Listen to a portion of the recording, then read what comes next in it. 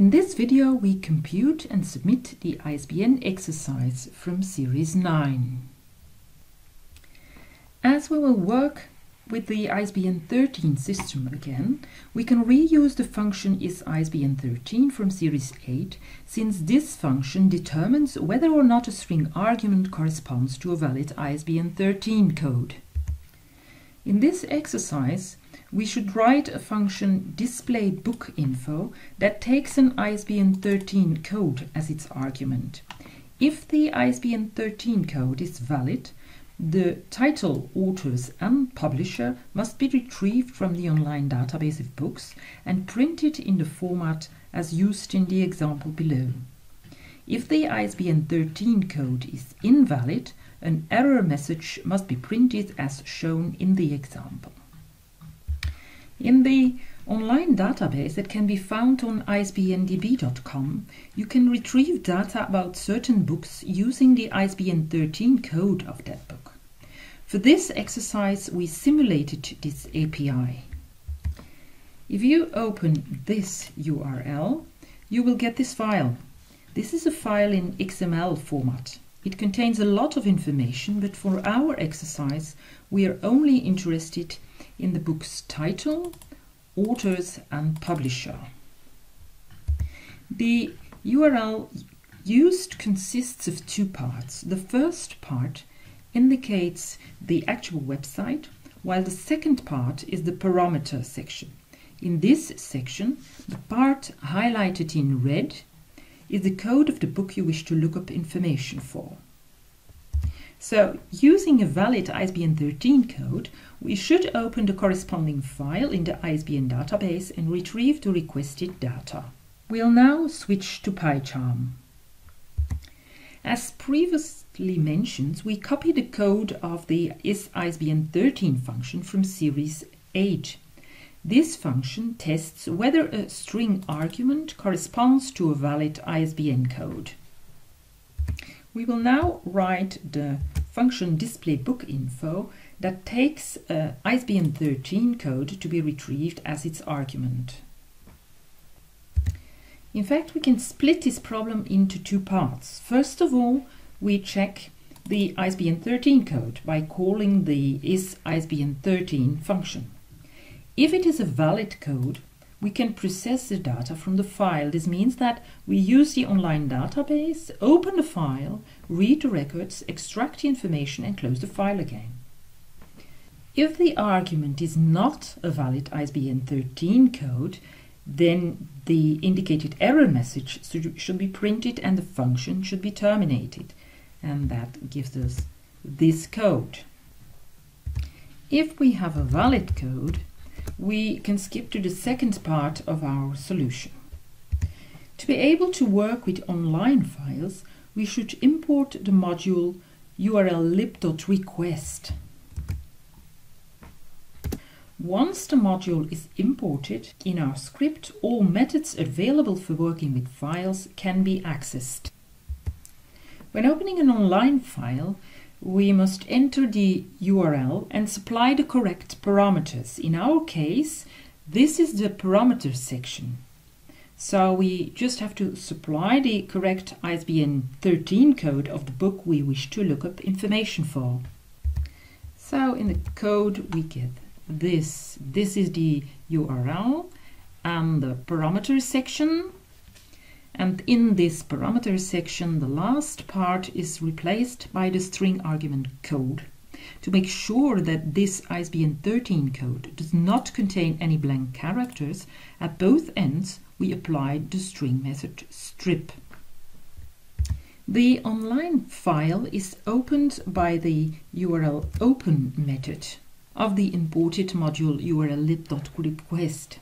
This method requires as its argument the online file name, that is the URL, plus the necessary parameters, and it assigns the result to file object info.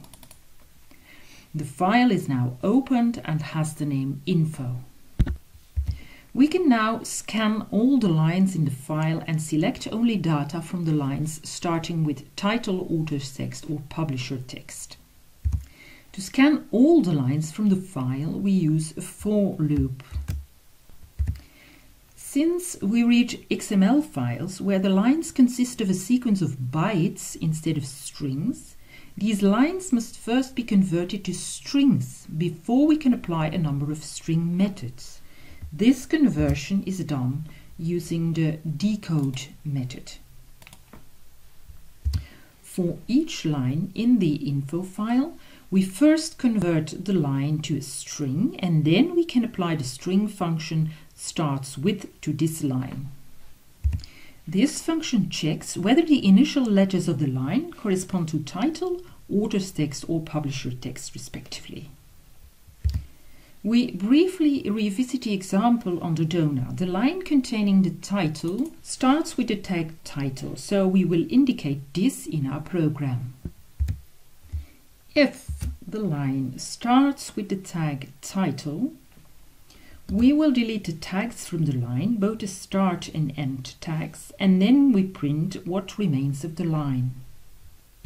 But tags will be removed from a line in the same way for the three records, the title, author and publisher.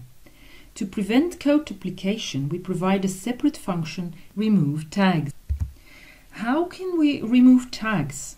Since tags are always between less than and greater than symbols, we search for the first less than symbol and the first greater than symbol in the string, and then delete the characters between these symbols. In other words, we'll make a new string with the remaining characters in the string. We repeat this process as long as there are tags in the string. So we return to the code in PyCharm and add the function remove tags before our function display book info. The string argument is first stripped of all leading and trailing white spaces by using the strip method. Then we remove the tags as discussed earlier. As long as there are tags in the string, we look for the first less than symbol and the first greater than symbol. We track both positions, keep these positions in the variable start and stop, and remove through slicing the characters between these symbols. Since strings are immutable, we create a new string S for this purpose. This code is checked as long as there are tags marked by less than and greater than symbols in the remaining string. What is left of the string after stripping is returned. In the display book info function, tags can now be removed from a line by calling the method remove tags, and what remains of the line can be printed as requested. So when we now look at the code, we get something similar for the lines that start with title, with author's text and with publisher text. We look at the print instruction for title. The word title is now followed by the actual title after removing the tags. In the same way, the line that begins with author's text and publisher text are selected from the file as well. In the short version, this results in this code. The line with the author's name starts with author's text. In each line, starting with this text, the trailing comma must be deleted as well as the tags. To remove this comma, we add rstrip to our line from which the tags are removed. In the same way, we check whether a line begins with the publisher text tag. In addition to the word publisher text, this tag contains at least one space. This is what you see here in the script. We check this in the code and look for the publisher text tag that is followed by at least one space. If the lines start with this text, the word publisher is printed and followed by the string from which the tags have been deleted. Using this for loop, every line in the file was checked, converted to a string and checked whether it starts with the correct word. When all the lines have been processed, the file must be closed. So in the display book info method, we first checked whether the string argument corresponds to a valid ISBN 13 code. If this is not the case, an error message will be printed and the method ends. If it is a valid ISBN 13 code, we open the web page, the corresponding file is opened, and the lines in the file are read one after another. Each line is checked for the presence of certain start tags, and any tags are removed from this line and the remaining text is printed. Once the file has been checked completely, it is closed. For testing this method, we use a doc test again. We take the data from the donor and transfer them to PyCharm. We run the doc test, and since we do not get any errors, we conclude that our solution is correct. We transfer it to the donor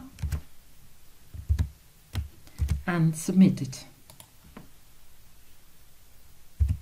And we obtain a correct result. In this video, we used an online database to view the data of books based on a valid ISBN 13 code.